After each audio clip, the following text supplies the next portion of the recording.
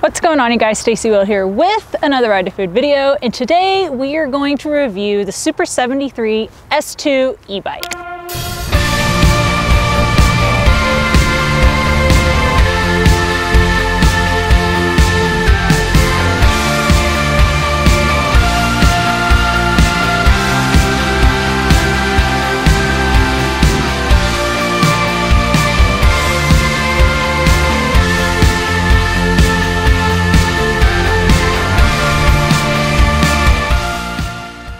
Alright, you guys, so as many of y'all know, Super73 hit me up earlier this year and told me they liked what I was doing with Ride to Food, and so they wanted to send me one of their S2 e-bikes to test out for a couple weeks and ride to food on. I have had so much fun on this bike. Honestly, it really surprised me with how fun it is.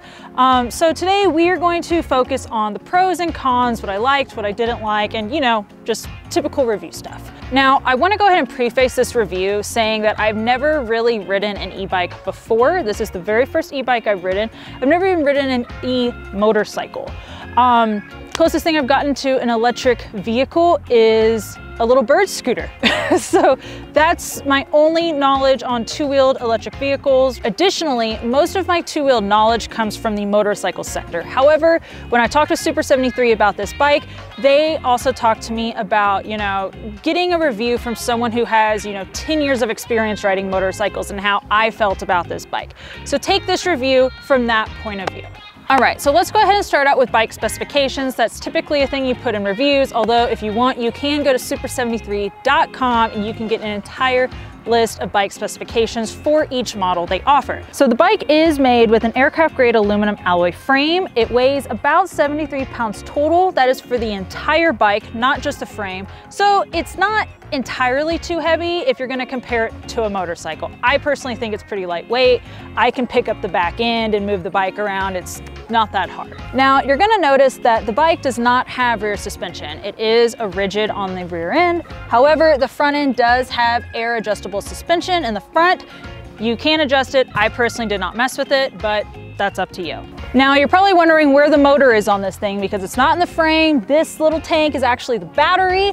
This hub right here is actually going to be the motor for this bike. It is an internally geared hub motor and it will push out roughly 2,000 watts of peak power if you're really giving her the juice. Now, the S2 is also powered by a state-of-the-art 960 watt-hour battery, the largest in the segment, and provides an estimated 40+ miles of range. However, we will dive into that a little bit later. The next feature that Super73 really likes to highlight on the S2 is the LED 12-volt halo headlight. This is the brightest headlight offered on any of the Super73 models, and quite frankly, it is pretty bright. I rode it down to get the mail the other day, and it was probably 9 o'clock at night, so the sun's down, and yeah, it's bright.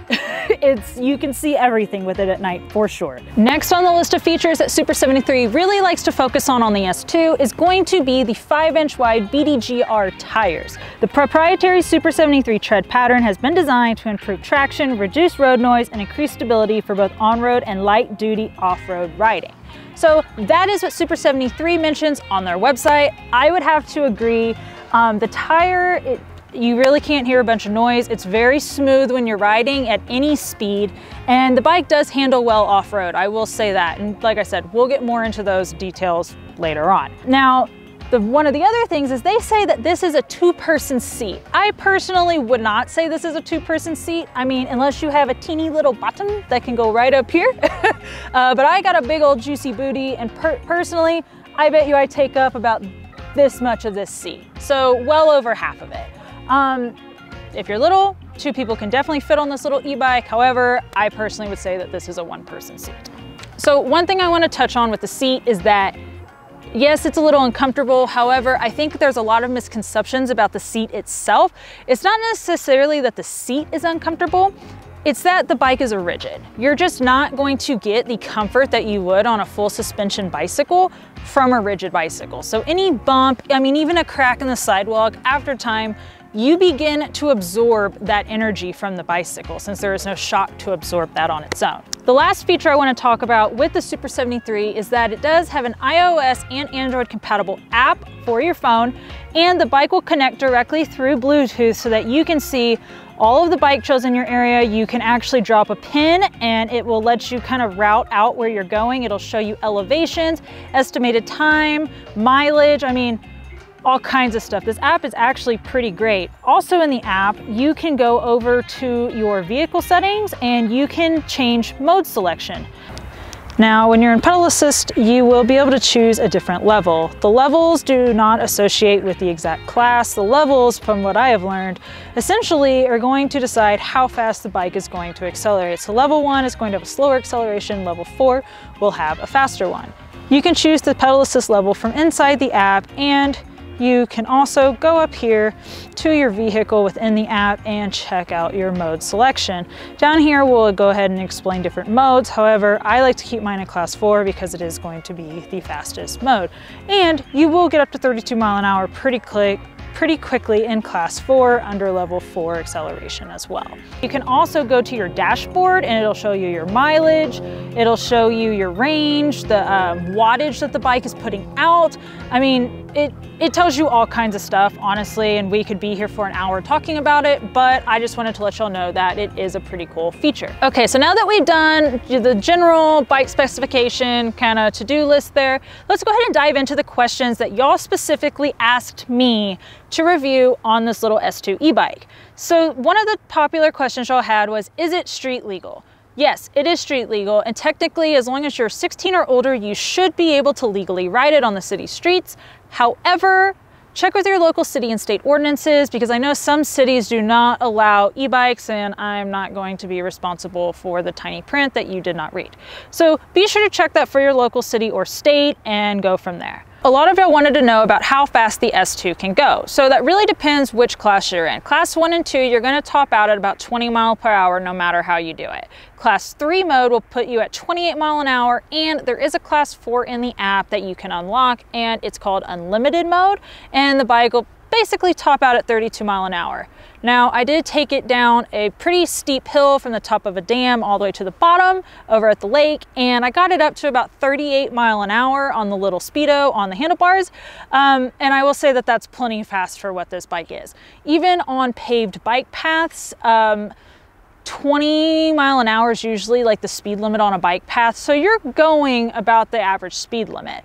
Now, if you're gonna try and ride this thing on the city streets, yeah, I think it would be better suited for something like a neighborhood. I definitely would not try and ride this thing like down a main street with street lights. That's just personally not how I would wanna ride it.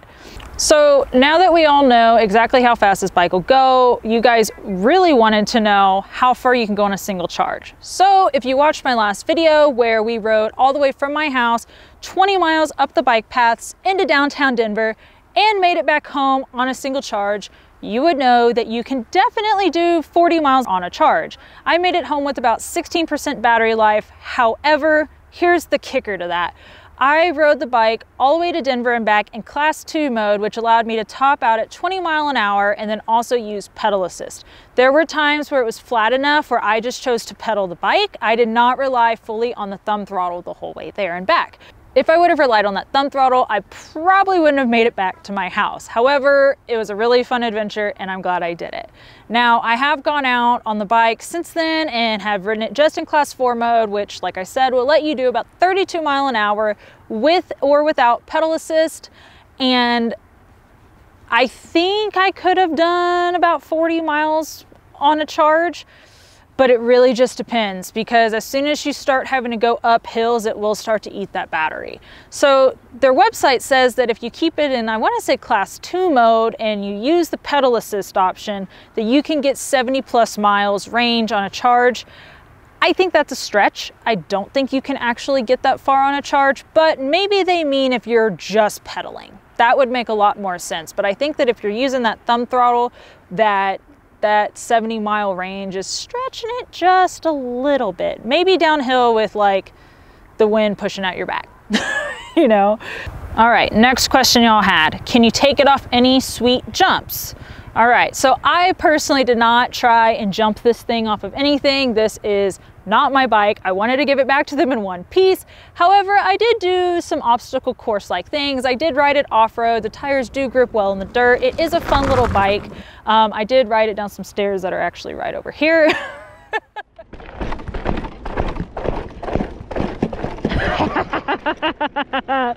Oh.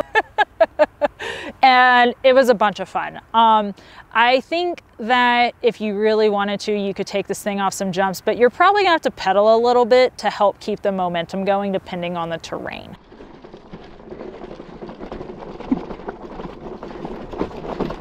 Oh. Class 4 mode definitely gives it a little more juice. Let's try to go through this rock pit really quick. Oh yeah, this is way easier in class 4. Way easier. Dang, let's see if I make it. 1, 2, 3, go. Oh, it's gonna make it. Woo! Will the bike do wheelies? Yes. Will I do wheelies on it? I didn't this time, but would I? Probably. So since probably a lot of y'all watched my previous video where we rode this thing all the way into Denver, I want to go ahead and talk about urban versus suburban living and just kind of the functionality of this bike between the two. Now, I live in suburbia. I am about 15 miles by city streets from downtown Denver and about 20 via the bike paths, give or take. Luckily, I live pretty close to one of the main biking trails around the city. So it's really easy for me to just hop on this thing and go wherever I want, especially with this app like I was talking about, where it will show you exactly where to go ride. Now, Denver is a very popular city for bicycling. We have, I want to say it's like hundreds, if not thousands of miles of biking paths. It's a weird number. Maybe I'll put it over the screen right here. But a lot of people do use the biking paths here, which makes this very easy for me to get behind the idea of, because I can go ride this thing everywhere and I don't necessarily have to rely on general city streets that may or may not have bicycle lanes to get around on. Now, on the other hand, if you live downtown in an urban environment, I think these things are great. Like we talked about, you know, it's got a 40-mile range on it. If you live in a city, that is plenty of juice to get anywhere. Most people that live in downtown city areas are not gonna go 20 miles one way on an e-bike. So I think that this is perfect for a downtown type of person. Also, I personally think it makes hanging out in downtown areas a lot more enjoyable. I am not the kind of person that likes to get on my motorcycle and go bar hopping every Saturday and Sunday downtown. I did that a lot in my early 20s and it's just not my thing anymore. I feel like downtown areas are very overpopulated and it's just not for me. If it's for you, that's awesome. Well, I think it actually makes commuting around downtown Denver a lot more enjoyable. I personally avoid it when I'm in my truck. I hate going into downtown Denver. It gives me such bad anxiety. But when I took this thing down to Denver the other day to go to that taco truck, I had a ton of fun. I actually was like down to stay and hang out and explore all the biking paths in Denver, which for me was actually a shocker. Like, I was pretty shocked that I was having a lot of fun on this little bike. People don't hear you. That is kind of a con, but yeah, people, because it's electric, people do not hear you. But all things considered, that's really not a complaint. It's just something I observed. So let's talk about who should ride a Super 73. I don't necessarily think it's someone that lives in suburbia, and I don't necessarily think it's someone that lives in an urban community. So I'm 5'4", this has a seat height of 31 inches, and Super 73 recommends that if you are between the heights of 5'1" and 5'6", that this should be a comfortable bike for you. I'm completely flat-footed, and I want to say I have a 31-inch inseam, and like I said, I'm 5'4". So yeah, I think that this bike is really fun, and I personally don't find it intimidating at all. I think that anyone can really benefit from this bike, and I say that because I've been riding motorcycles for 10 years, and I have a blast on this thing. If y'all haven't noticed in all of the B-roll that I've kind of pushed in throughout this video, I'm laughing a bunch. Like a lot. I've had so much fun. I've smiled so much riding this thing, and like you can't, like the happiness that this little thing has brought me is truly priceless. It's been so fun to ride. Honestly, it really impressed me for the e-bike world. I wasn't expecting to have this much fun on one of these little bikes. But let's say that you've never ridden a motorcycle and maybe it's something that you want to get into. I can see where this bike could be beneficial for you. The ergonomics are a little bit different. Of course, this thing is so lightweight, it's just not going to feel like, you know, a Sportster or a heavier cruiser style motorcycle. The balancing and the weight ratios are just completely different. However, if you're just trying to get your feet wet and get something two-wheeled related underneath you, I think this is a great start, and I think you would have a really fun time ripping around on one of these. And I think too, that one thing that I have found really interesting as I've been researching Super73 the last 2 weeks is that they actually have a very good community environment. I have searched the Super73 hashtag, as well as I want to say Super Squad is what it's called. And people customize these things, which I think is really cool, but they also have like rides and meetups to go places like coffee or food. And the community factor of this leads into my next point, and that is the customization. So as y'all know, I don't leave anything stock. None of my vehicles are stock. And Super73 really welcomes customization. They just partnered with ASAP Rocky to do one. And if you look at their community, a lot of their community members customize their bikes to make them their own. I'm actually gonna put a couple of them up on the screen right now so you can kind of see what I'm talking about. There's even one that someone put like a boombox right in the middle of the frame here, and it's a huge like JBL speaker. And when I look at that photo, I'm just like, that person has got to be having the time of their life, like just cruising down the road on this thing. I mean, it's so cool. Another thing, of course, is that it's made me want to customize my own now. So I've started, of course, getting the wheels turning and thinking about how I would customize one. And I really want one that has like a cobalt blue or candy orange, like bright tangerine orange frame. I guess candy's not the right word, but I want to add like a chrome sissy bar to the back, kind of get a custom banana seat style thing going, and put some apes on it, and of course, music. Gotta find a way to put music on it.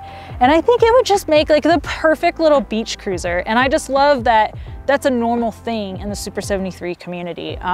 So yeah, I think that if Super73 gave me the option to customize one of these and keep it, wink, wink, I would be riding it to food all the time. You would absolutely see it on this channel more often because, like I said, I've just had so much fun on this little bike. Now it's the moment y'all have all been waiting for, is the one complaint I have about this bike. And it is that I need a buddy.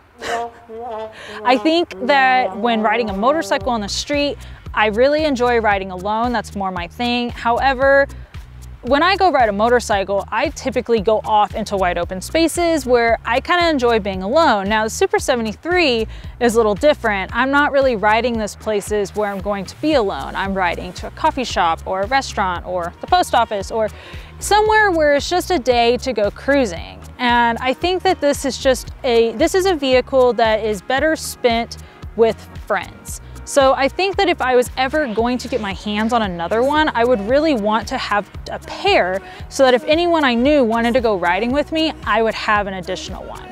Now, if you're buying this out of pure necessity to like use as a commuter vehicle or something else, obviously that opinion doesn't matter. But I feel like if you're buying this because you want to go have fun on one of these, I think that getting to sit back and cruise and just chill with your friends is honestly the way to do it on this bike. And watching people on the bicycle pass, you know, you always see the bicyclists in groups, and I kind of miss that camaraderie aspect when I'm riding this thing alone. All things considered, that's really not the biggest complaint, but it is my biggest complaint about the S2. Now, one of the most popular questions that people typically have is, how expensive is this little e-bike? So the Super73 S2 is $2,700. It is not the most expensive in the Super73 lineup. It is also not the cheapest. It's about right in the middle. So you can go anywhere from, I want to say, $1,500 all the way up to $3,500 right now. However, you're going to want to check out super73.com for all of the most up-to-date MSRP pricing on all of their models. But I think that's going to do it for this video. Thank you guys so much for watching. This is the very first bike review I've gotten to do on this channel, so hopefully you enjoyed it. Thank you Super73 for letting me borrow this S2 for a couple of weeks. It's been a blast to ride around on, and I can totally see myself in the summer cruising around on one to food and enjoying the summer sun here in Colorado. But yeah, let me know if you have any questions about the bike down below. Be sure to like this video, subscribe if you want to see more, and I will see y'all on the road. Later, y'all.